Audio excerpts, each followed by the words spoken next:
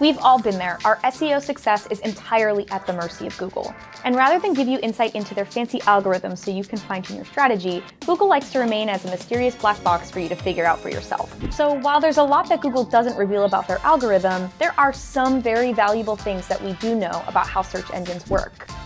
Really? Yes, really. So let's pull back the curtain, pry open that mysterious black box, and show you 3 basic search engine functions that directly impact your SEO.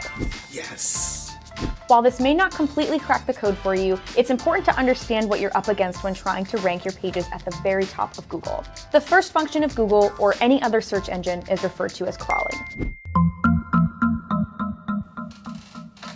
No, not you.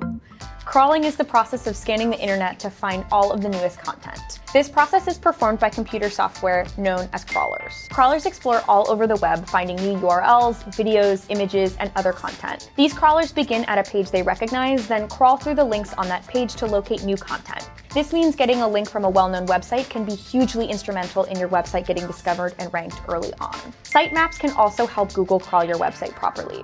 Sitemaps tell crawlers where to find all your content, meaning it will be quickly and accurately discovered. We recommend signing up for a Google Console account, which allows you to monitor the crawling of your web pages. You can also find a lot of other useful information about your website with your account. The second function of a search engine is indexing. When a crawler reaches new or a newly updated page, it begins indexing information on it. This information includes keywords, the freshness of your content, and other key signals of your web page. That's a ton of data, which explains why the Google search index is over 100 million gigabytes in size. The final function of search engines is ranking web pages. We know that Google uses all of its indexed information to provide the best possible collection of search results based on its algorithm.